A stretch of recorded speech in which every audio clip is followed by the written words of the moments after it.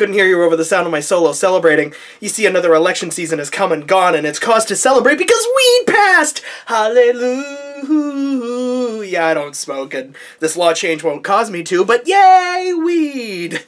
No more wandering around the streets of Boston to be harassed by the legalized weed crowd. To commemorate this momentous moment in American history, I've decided that this episode of As Failed on TV, we're going to talk about drug PSAs. I remember being a little kid, and every facet of my life was some sort of warning against drugs. I would go to school, and they would play that cartoon All-Stars movie from 1990. Do you remember that movie? Where Satan tried to get this kid to do the ganj, and Alf had to tell him to knock that shit off? They would call in the people from DARE, drop everything and read. That was DARE. DARE was the Drug Abuse Resistance Education, and their mascot was Scruff McGruff, you know, take a bite out of cocaine. I still think, to this day, that the best deterrent I ever had against drugs was my father, because he would tell me that if he ever caught me doing drugs, he would cut me up into little tiny pieces and then use me as bait when he went fishing.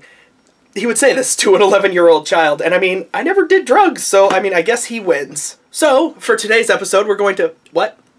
JonTron just did an episode on drug PSAs?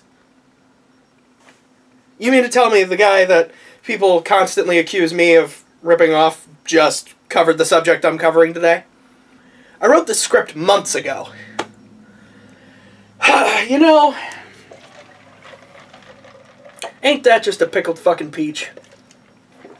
Well, I guess we're gonna have to call an audible. That's a sports term. And since I'm mad, it's gonna be about something gross. Y'all brought this on yourselves. You fed his delusions instead of mine. When your grip is starting to slip, handling nail clippers can be tough. That's right, you stupid idiots. Today we're going to be talking about clipping your nails. You could have had a well-thought-out, intensely researched episode on drugs and drug PSAs, but nope.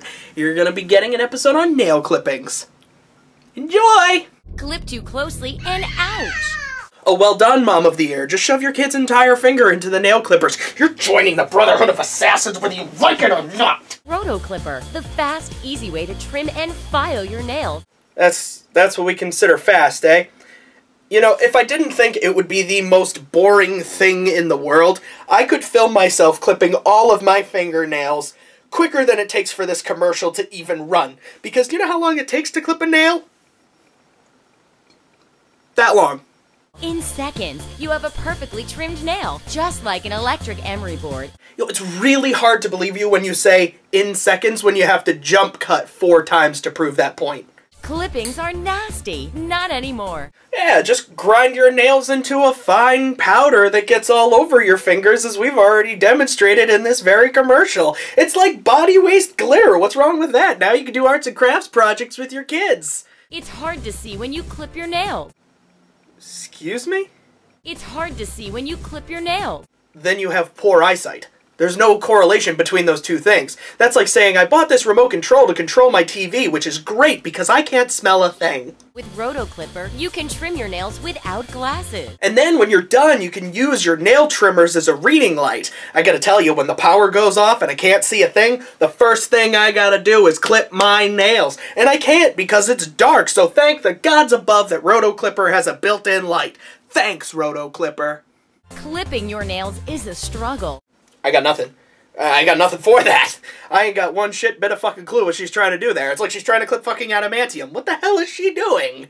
And don't try and tell me, oh, Chris, she's got arthritis and things are just difficult for her. You know, I don't care what you say, this saw blade nail filer isn't gonna help her at all. Because if she can't do this, I'll grant you, this might be difficult for her, but if she's using this product, she's gonna be rotating her wrists all around to file the goddamn thing down. There's the buttons she gotta press to turn the fucking thing on, and she got the button to turn on the lights, because you know she can't see because she got cataracts. This thing will not help her at all. Which one is worse? Or which one's worse? Did rough nails snag your stocking? Your rough hairy-ass legs can snag your stocking instead. I'm getting frustrated over nail clippers. Kids will be chipper when they use Rotoclipper. Oh man, is that true. If there is one thing I know about kids, it's that they love sitting still for minutes at a time while their nails get ground into dust before them. What's the word that they use? Chipper? Oh, spot on with that one. Cutting my son's nails used to be a battle, but with the Rotoclipper, it's so fun. He actually wants to trim his nails now.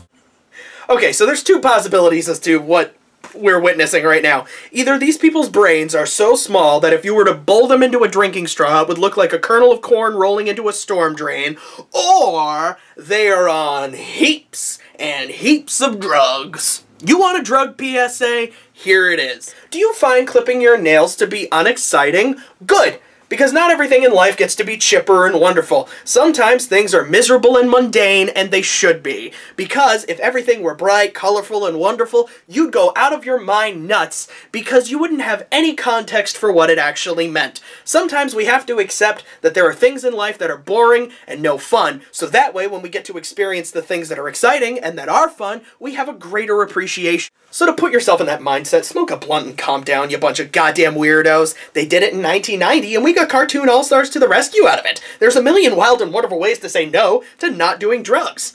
It's a double negative, I know, but I don't care, because I'm on drugs. I'm Chris the Nerd, and thanks for watching this episode of As Failed on TV. I'm really not on drugs, though, so please don't use me as fish bait. Those drugs are so boring.